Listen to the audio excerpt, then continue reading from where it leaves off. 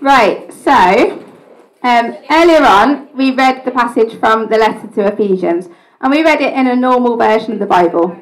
But there's a version of the Bible that's a paraphrase where they've kind of, rather than translated every single word, they've tried to translate the general meaning.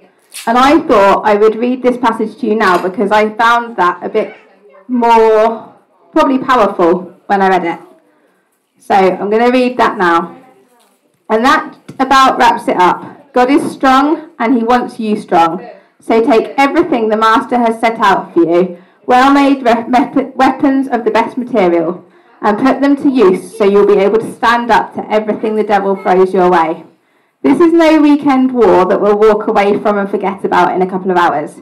This is for keeps, a life or death fight to the finish against the devil and all of his angels. Be prepared. You're up against far more than you can handle on your own. Take all the help you can get, every weapon God has issued, so that when it's all over, but the shouting, you'll still be on your feet. Truth, righteousness, peace, faith, and salvation are more than words. Learn how to apply them. You'll need them throughout your life. God's word is an indispensable weapon. In the same way, prayer is essential in this ongoing warfare. Pray hard and long. Pray for your brothers and sisters. Keep your eyes open. Keep each other's spirits up so that no one falls behind or drops out. And this is at the end of the letter that Paul wrote. He's writing it from prison, where he was put in prison because of his faith. And yet, he spends his time that he's there sending letters to various churches to try and strengthen their faith. He knows firsthand how hard things are for Christians at that time, but he also recognises that this isn't just a human fight. Being a Christian is still not easy nowadays. There are many people against you. In this country, we don't tend to get put in prison for it, which is brilliant, although in some countries they do. There's also the devil against you. The devil is like the opposite of God. And instead of wanting the best for you, he wants you for himself. Instead of wanting you to have an eternal life with God, he wants you to spend eternity separated from God. Instead of the peace that lots of us look for, he wants war, and he will do all that he can to make these things happen. You can think about it like goodies and baddies if you want, with God being the goodie and the devil being the baddie. The Bible tells us that in the end, God wins. But this spiritual battle is ongoing until the end of the world, and we are caught up in it. We're constantly tempted to do the wrong thing and turn away from God, and it's the devil that tempts us to do that. The devil also tries to prevent people from becoming Christian in the first place, with life things getting in the way. It's a real war, which many people ignore or are not aware of. And although we've talked about the devil being the baddie, he's not a cute little cartoon character with red horns and a tail, but he is a spiritual being, directly in opposition to God, trying to win you for himself. However, there isn't any need to despair. We are given the tools that we need to fight. We're not fighting alone, and we can choose to be on God's side, the winning side. Julius Caesar just used to wear his armour when he went into battle. He didn't wear it the rest of the time. But the armour that we've been talking about today, that Paul talks about, is much more of a way of life rather than something that we just put on occasionally when we're going into battle. The first piece of armour is the belt of truth. We did use dressing gown belts to be these, but this is God's truth that he gives us to prevent us from the devil's lies. The more we strengthen ourselves learning about what God's truth, what he thinks about us and what he thinks about life, the better that we're able to stand firm and not trip over the devil's lies and schemes. The breastplate of righteousness protects us as we put on that righteousness of Jesus.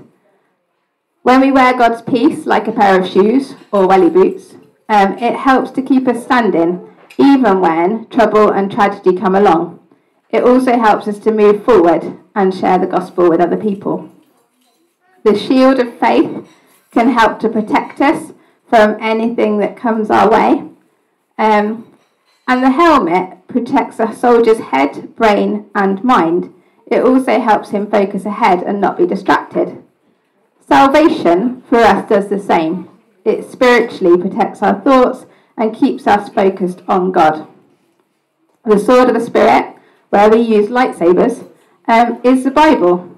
We are asked to use what it says in the Bible to tell others about Jesus, as well as to defend our faith when we're asked to. It can be used to attack and to defend. And prayer is what brings all these things together and is key in the Christian life. We always encourage each other to pray for each other. We always say you can ask for prayer here if you want to, and we continue to do that. We have got the prayer pot up on the shelf, and you're welcome to put prayer requests in there, and you can put your name on them or leave them anonymous. It's up to you. But prayer is key. Prayer is the way that we can protect each other, we can strengthen each other, and we can bind all of these armour together. So does anyone watch The Mandalorian? The Mandalorians, they use Beskar armour, and that's the best around. It's an alloy that seems to be almost impossible to get through, but it's really hard to get hold of, and the Mandalorians have to spend a lot of time earning each new piece of armour to gradually build up the protection that they've got. It doesn't work like that for us. We can have all of the armour at once if we want to, just by asking for it, and it is there for us to use. So what do you think? Are there challenges ahead that you need God's armour for? Maybe you're starting the new term at school. Maybe you're taking the children back to school. Maybe you're at a crossroads for a new chapter in your life, looking at the long slog to Christmas with dread. Maybe there's general difficulties in your life and you just want some extra support. Who knows?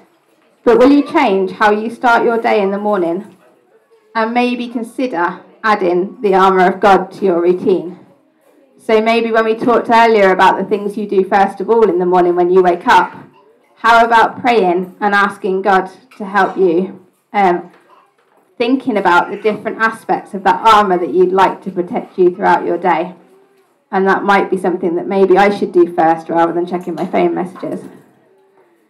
So we've gone through this quite quickly, but I am going to pray to finish, and then we are going to play an incredibly cheesy song, which I'm not going to apologise for, but it's all about the armour of God, and I thought it was quite fun. So I'll pray first.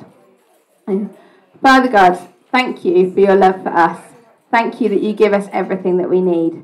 Thank you that you give us the protection and skills that we need to resist the devil. And thank you that you have already won. We ask that you do protect each of us this week and this term as we continue to live our lives for you. Amen.